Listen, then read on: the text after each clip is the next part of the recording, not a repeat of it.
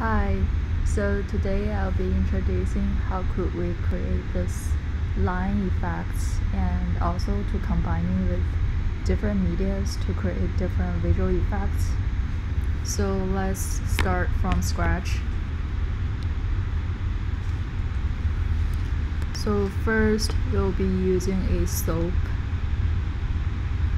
and we'll find grid. Let's change the sizes of the grid a little bit. Let's change this to 4.2 and 3, and also increasing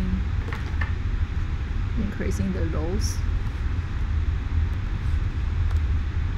decreasing the columns.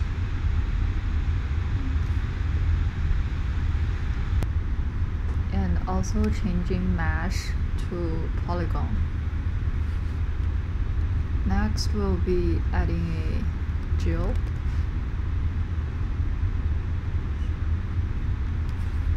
and then adding a wireframe,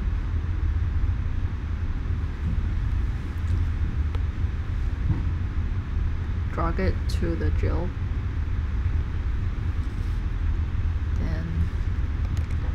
a render top, also a camera. We'll be using the transform top to create some movements, adding the ABS time.seconds and multiply it by a really small number to slow down the animation, and also changing this to repeat.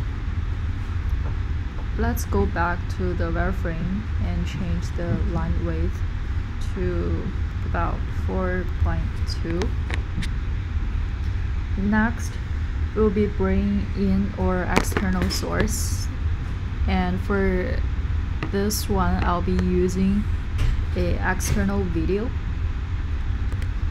I'll bring in a movie file in top,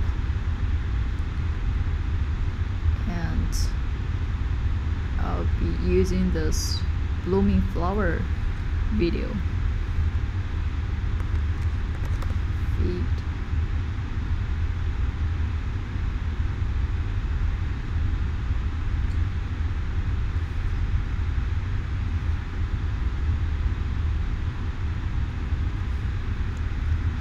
And then we'll be using a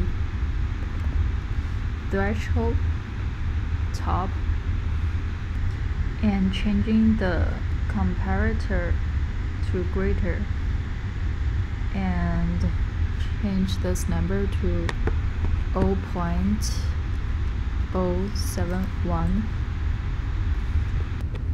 Next we'll be using a feedback loop. Let's bring in the feedback top,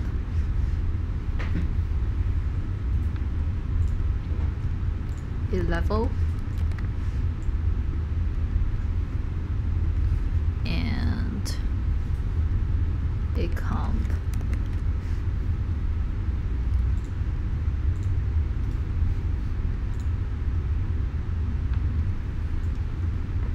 And for the level, let's change the opacity to about 0.98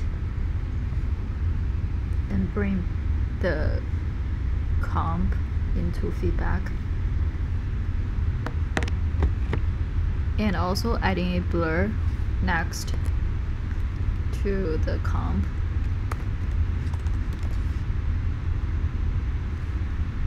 The next step, we'll be using a displace top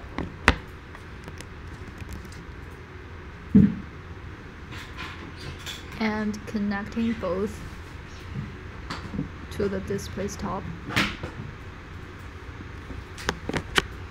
For the displace, we could reduce the displace weight to 0 and 0.1 using a composite top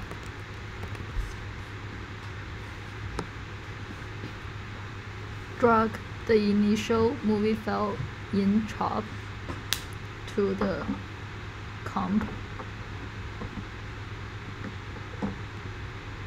and set up this operation to inset luminance. I used another feedback loop to exaggerate the effect.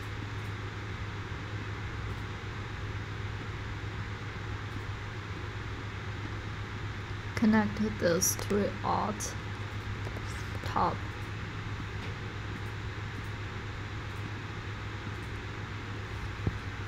And also using the RGB key to get a background for this. And I also add a bloom.